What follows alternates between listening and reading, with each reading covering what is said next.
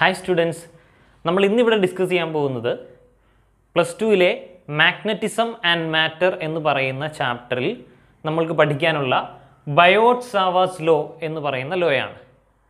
ഇത് magnetic field due to A current carrying element എന്ന പേരിലും അറിയപ്പെടാറുണ്ട്. ഇനി എന്താണ് ഈ ലോ പറയാൻ ശ്രമിക്കുന്നതെന്ന് നോക്കാം.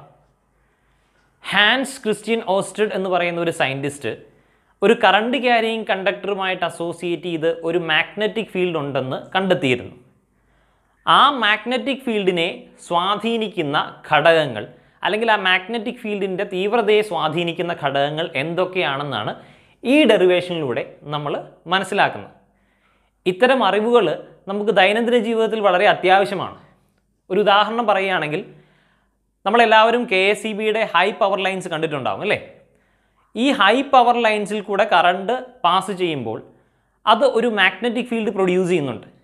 ആ മാഗ്നറ്റിക് ഫീൽഡ് ഒരു പരിധിയിൽ കൂടുതൽ മനുഷ്യ ശരീരത്തിൽ ഏൽക്കുകയാണെങ്കിൽ അത് നമുക്ക് ദോഷകരമായ ഒരു വസ്തുതയാണ്. സോ അതുകൊണ്ട് തന്നെ അത്തരം ഹൈ പവർ ലൈൻസ് വളരെ ഉയരത്തിൽ കൂടെയാണ് അവർ ക്രമീകരിക്കുക. ഇത്തരത്തിൽ ഒരു കറണ്ട് ക്യാരിയിങ് കണ്ടക്ടറുമായിട്ട് എത്രമാത്രം മാഗ്നറ്റിക് ഫീൽഡ് ഉണ്ടാകുന്നുണ്ട്, ആ മാഗ്നറ്റിക് ഫീൽഡിൻ്റെ തീവ്രത എത്രയാണ് എന്നൊക്കെ അറിയാൻ വേണ്ടിയിട്ട് അല്ലെങ്കിൽ അതിനെപ്പറ്റി പഠിക്കാൻ വേണ്ടിയിട്ടാണ് നമ്മൾ ഈ ഡെറിവേഷനിൽ കൂടെ പോകുന്നത്. ഓക്കെ, അപ്പം നമുക്ക് ഡെറിവേഷനിലേക്ക് വരാം. ഇവിടെ നമ്മൾ I എന്ന് പറയുന്ന കറണ്ട് ഫ്ലോ ചെയ്യുന്ന ഒരു കറണ്ട് ക്യാരിയിങ് കണ്ടക്ടർ വരച്ചിട്ടുണ്ട്. ആ കറണ്ട് ക്യാരിയിങ് കണ്ടക്ടറിൽ നിന്നും R ഡിസ്റ്റൻസ് അകലെ, R എന്ന് പറയുന്ന ഒരു ഡയറക്ഷൻ വെക്ടറായിട്ടാണ് ഇവിടെ കൊടുത്തിരിക്കുന്നത്. ഈ R ഡിസ്റ്റൻസ് അകലെ P എന്ന് പറയുന്ന ഒരു പോയിന്റ് നമ്മൾ കൺസിഡർ ചെയ്തിട്ടുണ്ട്. നമ്മൾ മനസ്സിലാക്കാൻ ശ്രമിക്കുന്നത് എന്താണ്? ഈ കറണ്ട് ക്യാരിയിങ് കണ്ടക്ടറിൽ നിന്നും R ഡിസ്റ്റൻസ് അകലെയുള്ള ഈ P എന്ന് പറയുന്ന പോയിന്റിൽ ഒരു മാഗ്നറ്റിക് ഫീൽഡ് അനുഭവപ്പെടുന്നുണ്ട്. ആ മാഗ്നറ്റിക് ഫീൽഡിനെ സ്വാധീനിക്കുന്ന ഘടകങ്ങൾ എന്തൊക്കെയാണ് എന്ന് നമുക്കൊന്ന് നോക്കാം. ആദ്യമായി ഈ P എന്ന് പറയുന്ന പോയിന്റിൽ മാഗ്നറ്റിക് ഫീൽഡ് ഉണ്ടാവണമെങ്കിൽ നമ്മൾ പറഞ്ഞു ഈ കണ്ടക്ടറിൽ കൂടെ എന്ത് ഫ്ലോ ചെയ്യണം? കറണ്ട് ഫ്ലോ ചെയ്യണം. ഓക്കെ, കറണ്ട് എന്ന് പറഞ്ഞാൽ നിങ്ങൾക്കറിയാം എന്താണ്? ഫ്ലോ ഓഫ് ഇലക്ട്രോൺസ് ആണ്. So magnetic field due to the very small element DL എന്ന് പറയുന്ന ഒരു ചെറിയ എലമെൻറ്റിനെയാണ് നമ്മളിപ്പോൾ കൺസിഡർ ചെയ്തിരിക്കുന്നത്. കാരണം നമുക്ക് ഒറ്റയടിക്ക് ഈ പറയുന്ന മുഴുവൻ കണ്ടക്ടർ കൊണ്ടുണ്ടാകുന്ന മാഗ്നറ്റിക് ഫീൽഡ് കണ്ടുപിടിക്കാൻ വളരെ ബുദ്ധിമുട്ടാണ്. അതുകൊണ്ട് നമ്മൾ എന്ത് ചെയ്യും? ഒരു ചെറിയ എലമെൻറ്റ് കൺസിഡർ ചെയ്യും. ആ ചെറിയ എലമെൻറ്റ് കൊണ്ടുണ്ടാകുന്ന മാഗ്നറ്റിക് ഫീൽഡിൻ്റെ വാല്യൂ കണ്ടുപിടിച്ചതിന് ശേഷം ഇതിൻ്റെ ലെങ്ത് എത്രയാണോ ആ ലെങ്ത് എത്രയായാലും അതിലേക്ക് നമുക്ക് ഇൻ്റഗ്രേറ്റ് ചെയ്തുകൊണ്ട് ടോട്ടൽ മാഗ്നറ്റിക് ഫീൽഡ് നമുക്ക് വളരെ ഈസി ആയിട്ട് കാൽക്കുലേറ്റ് ചെയ്യാം. ഓക്കെ, നമ്മളിപ്പോൾ ഇവിടെ DL എന്ന് പറയുന്ന ഒരു വെരി സ്മോൾ എലമെൻ്റ് ആണ് എടുക്കുന്നത്. ആ DL എന്ന് പറയുന്ന വെരി സ്മോൾ എലമെൻറ്റ് കൊണ്ട് P എന്ന് പറയുന്ന പോയിന്റിൽ ഉണ്ടാകുന്ന മാഗ്നറ്റിക് ഫീൽഡിനെ സ്വാധീനിക്കുന്ന ആദ്യത്തെ ഘടകം എന്ന് പറയുന്നത് ഇതുവഴി ഒഴുകുന്ന കറണ്ട് തന്നെയാണ്. That means magnetic field at the point P due to A current carrying element DL is directly proportional to what? Current flowing through the conductor. Okay, ഇനി അടുത്ത പോയിന്റ്, അടുത്ത ഘടകം എന്ന് പറയുന്നത് മറ്റൊന്നുമല്ല, നമ്മൾ കൺസിഡർ ചെയ്ത കണ്ടക്ടറിൻ്റെ നീളം എത്രയുണ്ടോ അതാണ് അടുത്ത ഘടകം. അതായത് DB is directly proportional to DL.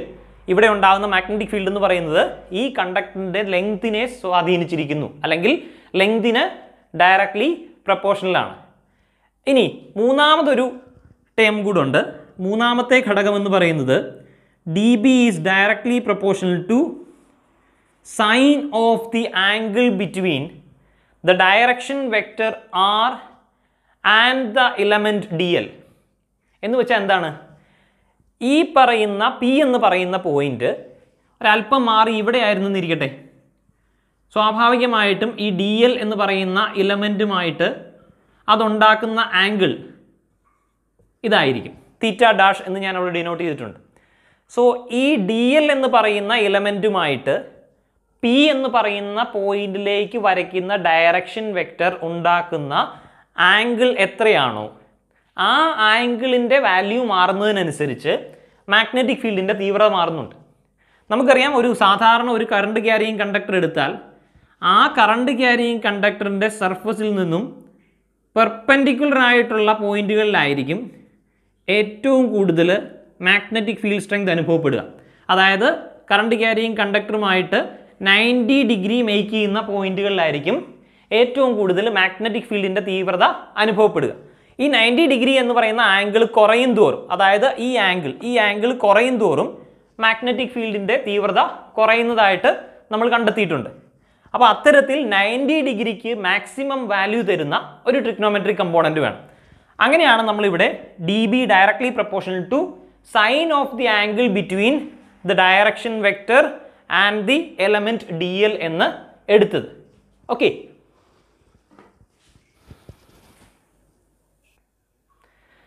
അടുത്തതായി നാലാമത്തെ ഘടകം എന്താണെന്ന് നോക്കാം. നാലാമത്തെ ഘടകം എന്ന് പറയുന്നത് ഈ പി എന്ന് പറയുന്ന പോയിന്റിലേക്ക് ഡി എൽ എന്ന് പറയുന്ന കറണ്ട് ക്യാരിയിങ് എലമെൻറ്റിൽ നിന്നുമുള്ള ദൂരമാണ്. നിങ്ങൾക്കറിയാം, നമ്മൾ സാധാരണ മാഗ്നറ്റുമായി ബന്ധപ്പെട്ടുള്ള എക്സ്പെരിമെൻറ്റുകൾ ധാരാളം ചെയ്തിട്ടുള്ളതാണ്. ഒരു മാഗ്നറ്റിൽ നിന്നുള്ള ദൂരം കൂടുന്തോറും മാഗ്നറ്റിക് ഫീൽഡിൻ്റെ സ്ട്രെങ്ത് കുറയുകയാണ് ചെയ്യുന്നത്.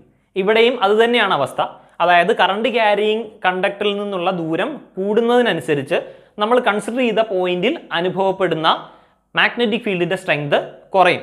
അത് ചുമ്മാ കുറയല്ല, 1/r² ടേംസിലാണത് വേരി ചെയ്യുന്നത്. That means D B is inversely proportional to r², അല്ലെങ്കിൽ D be directly proportional to 1/r² എന്ന് നമുക്ക് പറയാം. അപ്പോൾ ഇത്രയും ഘടകങ്ങളാണ് ഒരു കറണ്ട് ക്യാരിയിങ് കണ്ടക്ടറുമായി അസോസിയേറ്റ് ചെയ്തിട്ടുള്ള മാഗ്നറ്റിക് ഫീൽഡിനെ സ്വാധീനിക്കുന്നത്. അപ്പോൾ നമ്മൾ ഈ ഡെറിവേഷൻ പഠിക്കാൻ ശ്രമിക്കുമ്പോൾ ഒരിക്കലും ഈ ഇക്വേഷൻ ആദ്യം തൊട്ട് ഇക്വേഷൻസ് മനഃപ്പാഠമാക്കുകയല്ല ചെയ്യേണ്ടത്, മറിച്ച് ഇതിനെ മനസ്സിലാക്കി പഠിക്കുക. എന്തൊക്കെയാണ് ഈ പറയുന്ന പോയിന്റിൽ അനുഭവപ്പെടുന്ന മാഗ്നറ്റിക് ഫീൽഡിനെ സ്വാധീനിക്കുന്ന ഘടകങ്ങളെന്ന് മനസ്സിലാക്കിയാൽ നിങ്ങൾക്ക് ഇത് വളരെ ഈസി ആയിട്ട് മുൻപോട്ട് കൊണ്ടുപോകാനായിട്ട് പറ്റും. ഇനി നമുക്ക് ഈ ഘടകങ്ങളെയെല്ലാം ഒന്ന് ഒരുമിച്ച് എഴുതാം. That is D B is directly proportional to I D L sin theta divided by r². dB directly proportional to IDL sin theta divided by r². ഇനി സാധാരണഗതിയിൽ നമ്മൾക്ക് ഒരു ഇക്വേഷൻ പ്രപ്പോർഷണാലിറ്റി സൈനോട് കൂടി വന്നാൽ നമ്മൾ ആ പ്രപ്പോർഷണാലിറ്റി സൈനിനെ റിമൂവ് ചെയ്യാനായിട്ട് ഒരു കോൺസ്റ്റന്റ് കൊണ്ട് മൾട്ടിപ്ലൈ ചെയ്യാറുണ്ട്. വെറും ഒരു കോൺസ്റ്റന്റ് ഉപയോഗിച്ചാൽ പോരാ, മറിച്ച് ഒരു പോയിന്റിൽ അനുഭവപ്പെടുന്ന മാഗ്നറ്റിക് ഫീൽഡ് അളക്കാൻ നമുക്ക് ഇന്ന് ധാരാളം മിഷനറീസ് അവൈലബിൾ ആണ്. അപ്പോൾ ആ മിഷനറീസ് കൊണ്ട് നമ്മൾ അളക്കുന്ന മാഗ്നറ്റിക് ഫീൽഡിൻ്റെ മാഗ്നിറ്റ്യൂഡ് എത്രയാണോ, അളവ് എത്രയാണോ, അതുമായിട്ട് കൃത്യത പുലർത്തുന്ന ഒരു കോൺസ്റ്റന്റ് വേണം നമ്മളിവിടെ ഉപയോഗിക്കാൻ. ഓക്കെ, സോ ഈ ഡെറിവേഷനിൽ നമ്മൾ ഉപയോഗിക്കുന്ന കോൺസ്റ്റന്റ് എന്ന് പറയുന്നത് μ0/4π ആണ്. അതായത് D B is equal to μ0 divided by 4π I D L sine theta divided by r². ഇതാണ് ബയോട്ട് സാവാർട്ട് ലോയ്ക്ക് നമുക്ക് ഫൈനലി കിട്ടുന്ന equation. That means magnetic field due to A current carrying element D L at A point P which is at A distance r from the element is given by D B is equal to μ0/4π I D L sine theta divided by r². ഇനി നമുക്ക് μ0 എന്താണെന്ന് നോക്കാം. μ0 എന്ന് പറയുന്നത് permeability of free space എന്നാണ് അറിയപ്പെടുന്നത്. And it is connected to the energy stored in A magnetic field. ഇലക്ട്രോമാഗ്നറ്റിക്സിൽ നമ്മൾ സാധാരണയായിട്ട് ഉപയോഗിക്കുന്ന ഒരു കോൺസ്റ്റന്റ് ആണ് μ0 എന്ന് പറയുന്നത്. Energy stored in A magnetic ഫീൽഡിനെ ഇൻഡിക്കേറ്റ് ചെയ്യാനായിട്ട് ഉപയോഗിക്കുന്ന ഒരു കോൺസ്റ്റന്റ്. ഇതിൻ്റെ വാല്യൂ എന്ന് പറയുന്നത് 4π × 10⁻⁻⁷ Nm/A², അല്ലെങ്കിൽ ടെസ്ല m/A² എന്നൊരു യൂണിറ്റും ഇതിനുണ്ട്. ഓക്കെ, അപ്പോൾ നമുക്ക് ഈ μ0യുടെ വാല്യൂ ഈ ഡി ബിയുടെ വാല്യൂയിലോട്ട്, അതായത് മാഗ്നറ്റിക് ഫീൽഡിൻ്റെ വാല്യൂയിലോട്ട് ഒന്ന് സബ്സ്റ്റിറ്റ്യൂട്ട് ചെയ്യാം. So D B is equal to μ0യ്ക്ക് പകരം നമ്മൾ എന്ത് കൊടുക്കുന്നു? 4π × 10⁻⁻⁷ I D L sine theta divided by 4π × r². അപ്പോൾ നമുക്കിവിടെ ന്യൂമറേറ്ററിലും ഡിനോമിനേറ്ററിലും 4π എന്ന് പറയുന്ന ടേം ഉണ്ട്, നമുക്ക് ക്യാൻസൽ ചെയ്യാം. സോ നമ്മുടെ ഫൈനൽ ഇക്വേഷൻ എങ്ങനെ വരും?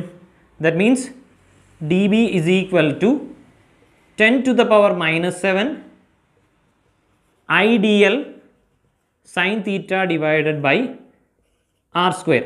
അതായത് നമുക്ക് ബയോട്ട് സാവാർട്ട് ലോയെ 10⁻⁻⁷ അല്ലെങ്കിൽ 10⁻⁻⁷ I D L sine theta divide by r² എന്നും എക്സ്പ്രസ് ചെയ്യാം. സാധാരണഗതിയിൽ നമ്മളുടെ ടെക്സ്റ്റ് ബുക്കുകളിൽ ഡെറിവേഷൻ്റെ ഭാഗമായിട്ട് നമുക്ക് എത്തിപ്പെടുന്ന ഫൈനൽ ഇക്വേഷൻ എന്ന് പറയുന്നത് μ0/4π IDL sin theta divided by r square എന്നായിരിക്കും. ആ μ0/4π എന്ന് പറയുന്ന വാല്യൂ കൂടെ നമ്മൾ ആ ഒരു പർട്ടിക്കുലർ ഇക്വേഷനിലേക്ക് സബ്സ്റ്റിറ്റ്യൂട്ട് ചെയ്യുമ്പോഴാണ് നമുക്ക് dB is equal to 10⁻⁷ IDL sin theta divided by r square എന്ന് പറയുന്ന ഒരു ഇക്വേഷൻ കിട്ടുന്നത്. നമുക്കറിയാം മാഗ്നറ്റിക് ഫീൽഡ് എന്ന് പറയുന്നത് ഒരു വെക്ടറാണ് അല്ലേ? അപ്പോൾ മാഗ്നറ്റിക് ഫീൽഡിനുള്ള ബയോട്ട് സാവാർട്ട്സ് ലോയുടെ ഇക്വേഷനെ തീർച്ചയായിട്ടും നമുക്ക് വെക്ടർ ഫോമിലും കൂടെ എക്സ്പ്രസ് ചെയ്യാനായിട്ട് പറ്റും. So vector form of Biot സാവാർട്ട്സ് law നമ്മുടെ കയ്യിലുള്ള ഇക്വേഷൻ എന്ന് പറയുന്നത് dB is equal to μ0 divided by 4π IDL sin theta divided by r square എന്നതാണ്. ഈ ഇക്വേഷനെ നമുക്ക് വെക്ടർ ഫോമിൽ ഒന്ന് എക്സ്പ്രസ് ചെയ്യാം. That is vector dB is equal to μ0 divided by 4π I into vector dl cross vector r cap divided by r square. നമുക്ക് പലർക്കും സംശയം തോന്നുന്ന ഒരു ടേമാണ് ഈ ആർ ക്യാപ്പ് എന്ന് പറയുന്നത്. എങ്ങനെയാണ് ആർ ക്യാപ്പ് എന്ന് പറയുന്ന ഒരു ടേം ഇവിടെ വന്നത്? അതിനെപ്പറ്റി നമുക്കൊന്ന് ഡീറ്റെയിൽഡ് ആയിട്ട് പഠിക്കാം. അതായത് നമ്മൾ ഈ ഇക്വേഷൻ നോക്കുക, നമുക്കിവിടെ DL sin theta എന്ന് പറയുന്നതാണ് നമ്മളുടെ പ്രീവിയസ് ഇക്വേഷനിലുള്ള ടേം എന്ന് പറയുന്നത്. ഈ DL sin thetaക്കകത്ത് തീറ്റ എന്ന് പറയുന്നത് എന്താണ്? തീറ്റ എന്ന് പറയുന്നത് P എന്ന് പറയുന്ന പോയിന്റിലേക്കുള്ള ഡയറക്ഷൻ വെക്ടറും DL എന്ന് പറയുന്ന എലിമെൻറ്റും തമ്മിലുള്ള ആംഗിളാണ്. സാധാരണഗതിയിൽ ഒരു വെക്ടർ പ്രോഡക്റ്റ് നമ്മൾ എങ്ങനെ എഴുതുന്നത്? Vector A cross vector B is equal to AB sin theta എന്നാണ്. അവിടെ AB എന്ന് പറയുന്ന രണ്ട് പാരാമീറ്റേഴ്സിനെ കണക്ട് ചെയ്യുന്ന ആംഗിളാണ് തീറ്റ. അപ്പോൾ നമുക്കിവിടെ പകരം എന്താണുള്ളത്? DL sin theta അല്ലേ? അതായത് DL എന്ന് പറയുന്ന ഒരു ടേമിനോടൊപ്പം മറ്റൊരു ടേമും കൂടെ വേണ്ടിയിരുന്നതായിരുന്നു, അതിവിടെ മിസ്സിംഗ് ആണ്. അപ്പോൾ ആ മറ്റൊരു ടേം ഏതാണ്? ഈ തീറ്റ ആംഗിൾ കണക്ട് ചെയ്യുന്ന ആ രണ്ട് പാരാമീറ്റേഴ്സ് ഏതാണോ ആ രണ്ട് പാരാമീറ്റേഴ്സിൻ്റെ ടേമുകളാണ് ഇവിടെ വരേണ്ടത്. അതായത് ഇവിടെ വരേണ്ടിയിരുന്ന ഒരു ടേം എന്ന് പറയുന്നത് എന്തായിരുന്നു? R ആയിരുന്നു. ആ R എന്ന് പറയുന്ന ടേം നമുക്ക് ഇവിടെ ഡിനോമിനേറ്ററിലാണ് വന്നിരിക്കുന്നത്. സോ നമുക്കിതിനെ വെക്ടർ ഫോമിൽ എക്സ്പ്രസ് ചെയ്യുമ്പോൾ എന്ത് ചെയ്യണം? Rന് കറസ്പോണ്ടിങ് ആയിട്ടുള്ള ഒരു യൂണിറ്റ് വെക്ടർ കൊണ്ട് മൾട്ടിപ്ലൈ ചെയ്യണം. അതായത് നമ്മൾ എങ്ങനെ എഴുതും? DL sin theta എന്നുള്ളതിനെ നമ്മൾ vector DL into unit vector R cap എന്ന് എഴുതും. ഇതാണ് DL sin theta എന്നതിൻ്റെ വെക്ടർ ഫോം. ഓക്കെ, ഇപ്പോൾ നിങ്ങൾക്ക് മനസ്സിലായി കാണുമല്ലോ ഈ vector DL into unit vector R എന്ന് പറയുന്ന ടേം എങ്ങനെയാണ് വന്നതെന്ന് നിങ്ങൾക്ക് പിടികിട്ടിക്കാണ്. ഓക്കെ, ദെൻ ഇനി നമുക്കറിയാവുന്ന മറ്റൊരു കാര്യമെന്ന് പറയുന്നത് യൂണിറ്റ് വെക്ടർ ആറിനെ നമുക്ക് എങ്ങനെ എഴുതാം? അതായത് vector R divided by modulus R. That means unit vector R is equal to vector R divide by modulus R എന്നാണ് നമ്മുടെ ഇക്വേഷൻ. ഇതിൽ നമുക്ക് ഈ vector R divide by modulus R എന്ന് പറയുന്ന ഇക്വേഷൻ നമ്മൾ dB is equal to എന്ന് പറയുന്ന ഇക്വേഷനിലെ യൂണിറ്റ് വെക്ടർ Rന് പകരമായിട്ട് സബ്സ്റ്റിറ്റ്യൂട്ട് ചെയ്യുകയാണ്. That is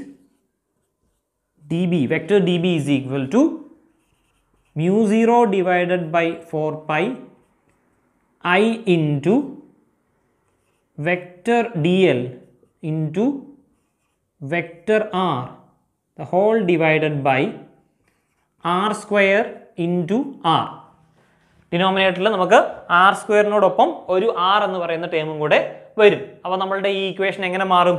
that means vector dB is equal to μ0 divided by 4π I into vector dl cross vector R divided by R cube എന്ന് മാറും. ഇതാണ് Biot സാവാർട്ട്സ് law in vector form എന്ന് പറയുന്നത്. അപ്പോൾ നിങ്ങൾക്ക് ബയോട്ട് സാവാർട്ട്സ് ലോയും അതുപോലെ തന്നെ അതിൻ്റെ വെക്ടർ ഫോമും നന്നായി മനസ്സിലായി എന്ന് വിശ്വസിക്കുന്നു. പുതിയൊരു ടോപ്പിക്കുമായി നമുക്ക് വീണ്ടും കാണാം. Thank you for watching.